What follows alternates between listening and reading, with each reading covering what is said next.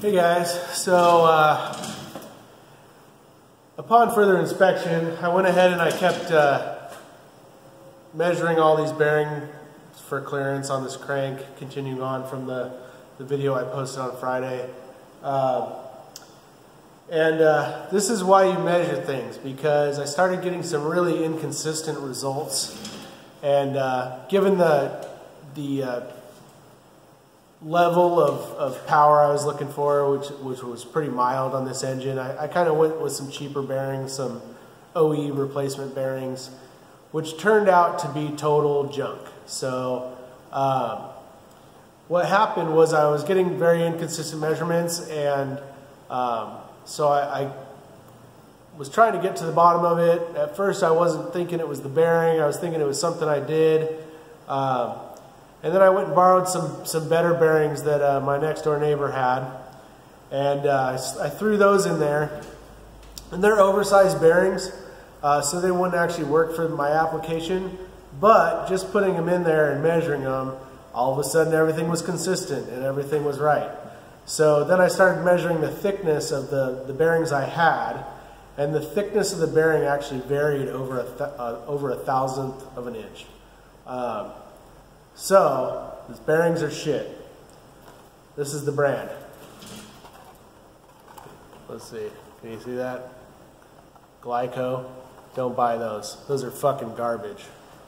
Anyway, so I've gone ahead and I measured all the bores. I measured all the crank journals, and I measured my rod bores and everything, and basically did the math. And I went ahead and ordered some better quality bearings. I ordered some ACL race bearings. Not that much more money, maybe 50 bucks more. Probably less than that actually. And I know I'll be getting a quality product. So had I plasti gauged this motor, I might not have caught that. And you know, I would have slapped the crank in there, and you know, in this application, most likely the crank would have been actually locked up, and if you know, if somebody that didn't know what they were doing was doing that, you know, they'd probably spin a bearing on startup. So this is why blueprinting your engine is important, and you know, take the time, measure stuff, and when something's not right, figure it out, because that motor would have been junk as soon as I started it. So anyway, I'm going to go on to some other things while I wait for bearings to show up. So I'll be doing some videos on that. I'll probably just attach it to this video and we'll go forward. But anyway, wanted to share that with you guys. So keep an eye out, measure stuff. Okay, so now that I got a really good rod balancing setup going, I'm going to go back through these rods, and I'm just going to kind of go through the process and show you guys how I do that in order to get consistent results and actually, you know, get a rod that is truly balanced. These ones, I think they're actually a little bit off. I think the new setup I have going here is a little bit more accurate, and maybe even the scale is a little bit less finicky and a little more accurate than the old scale I had. So I'm going to go back through these rods, and I'm going to rebalance them, and I'll just take you guys through the process and show you how that's done. So I already showed this in another little quick video, but the little setup I have is I made this little deal out of shim stock, cut a little V into it, deburred it really good, and then glued it to this plate. The plate actually has double sticky on the bottom edges of it so that it can't move on the scale.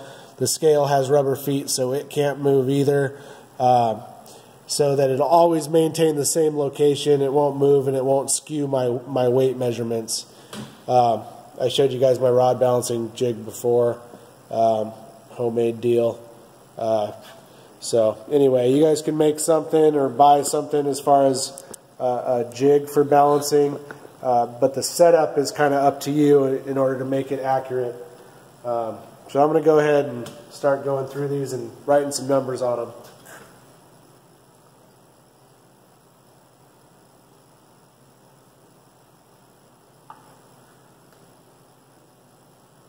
So you want to make sure you get them on exactly the same every time. So 371 grams even on that one. Now I'm going to take it off and put it back on, make sure I can repeat the number. And I can already tell that it moved a little bit, but 370.5 grams. Take it off, put it back on. 371.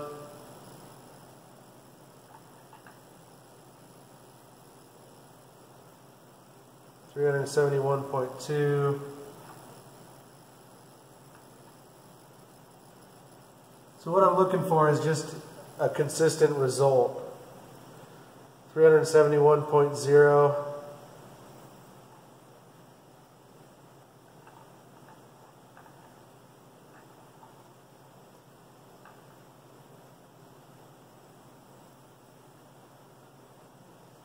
.0. So I think that if I put all the rods on the same way, like I did that one, I'm just going to write right on the rod with some Sharpie, 371.0. Then I should get fairly consistent results. So let's try the next one and see where we're at. I'm going to try to put it on the exact same way that I did that one.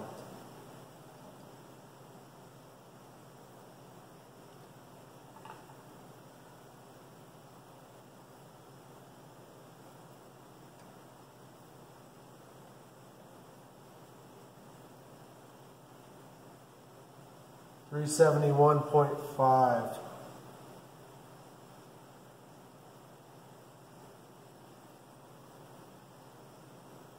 $370.7. So I'm getting a little bit of a deviance here. That seemed like the sweet spot. 370.5.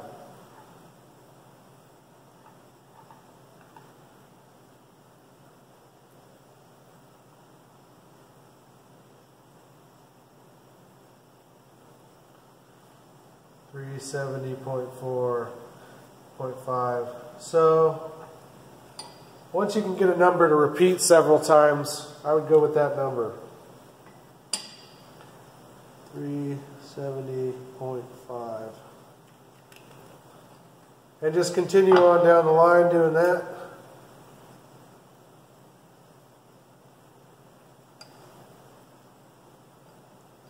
Now, one of the things I don't really like about these rods that I have is, I don't know if you can see that, but it's actually got a groove machined into the bushing, and that's kind of messing with my rod balancer a little bit because it's not a flat surface to sit on that bearing, so it kind of tries to make it rock back and forth a little bit on there.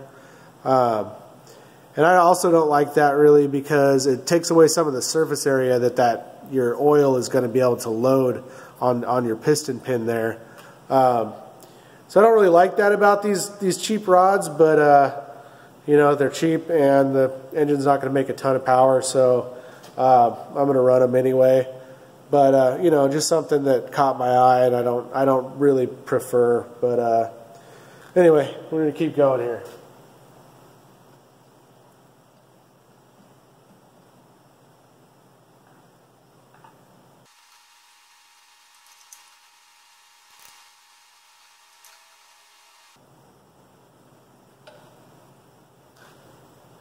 So this one's coming out at 370.4.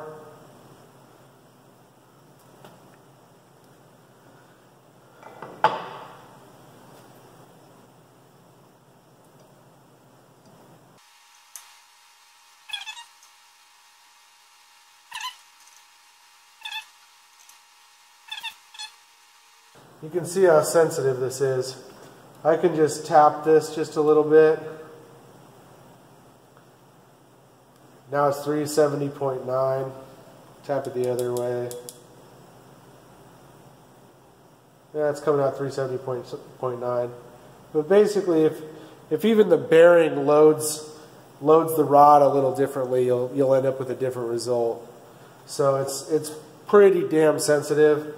So just keep playing with it until you guys figure out how to get a reliable result.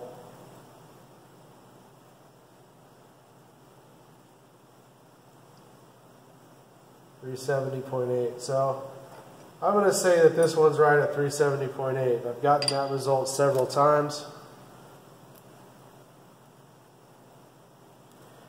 Okay, so I have 371 even, 370.5, 370.4, and 370.8. So we've got basically a variance of half a gram, so 0.5 of a gram overall. So I'm going to go back through these and kind of reweigh them again just to double check.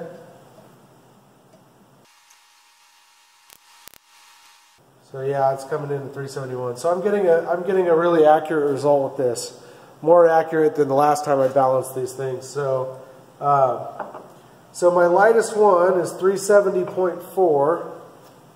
So I'm going to try to bring the rest of them down to that.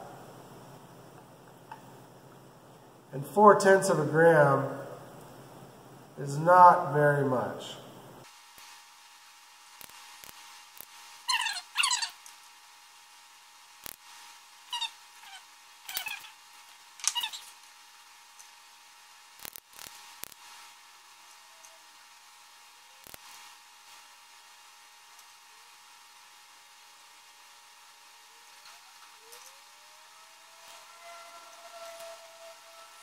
So I've actually got a rod here that's quite a bit heavier than the rest, by almost a full gram over the lightest rod on the big end. So, and I can tell that that one started out heavy because I've already done some grinding on it.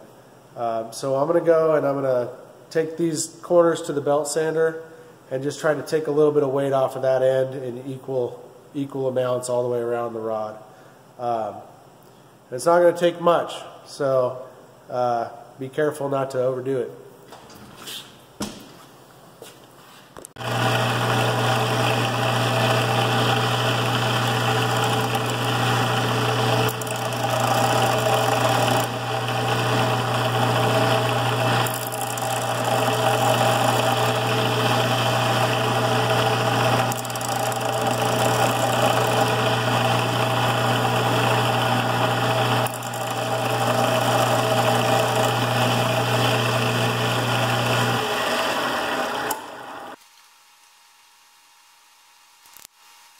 Okay, so that little tiny bit of grinding I did took off 0.3 of a gram.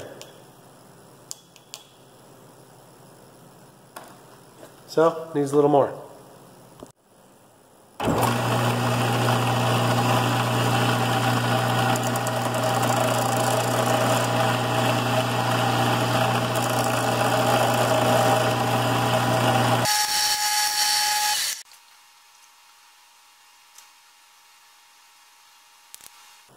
That took off another 0.2.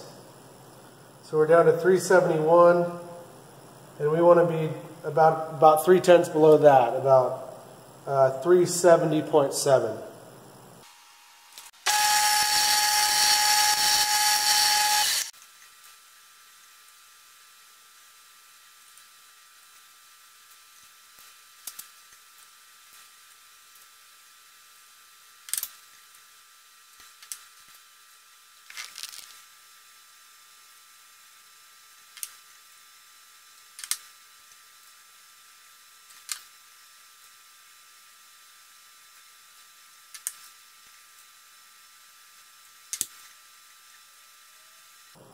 Okay, so I've gotten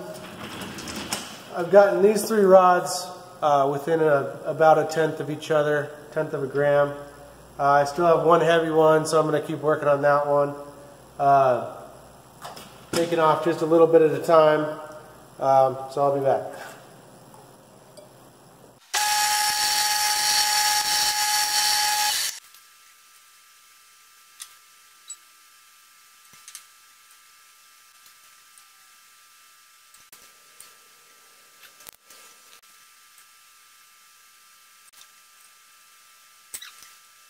Okay, so about 20 trips back and forth to the belt sander. and I've gotten all the big ends to weigh within 1/10 of each other. In fact, they're all reading 370.8. So I'm pretty happy with that. I think that this setup is pretty reliable. So now I'm going to go ahead and take all this stuff off here for the rods, and I'm going to balance the full weight of the rod. And if they don't balance the same, I'm going to take weight off the little end, off this end. And that's how you get the little end to balance, because if the whole rod, if these ends all weigh the same, and then the rods weigh the same, then the little ends must all weigh the same. So I'm going to go ahead and do that. So I just had a little bit of double sticky on the back of there so it wouldn't move. 3-0 on the scale. Try to make sure you put these on the scale in the same position every time.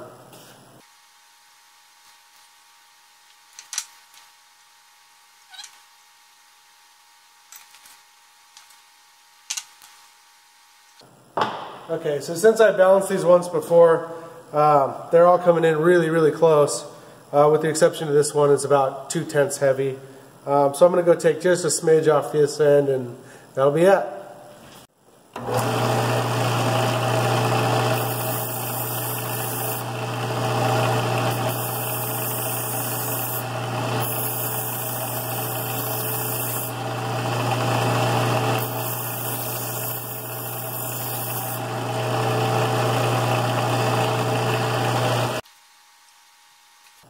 And there we go. They're all weighing in at exactly 608.8, and all the big ends are weighing in at 370.7. So they are pretty much on the money, and that's basically how you do that. So on to the next thing.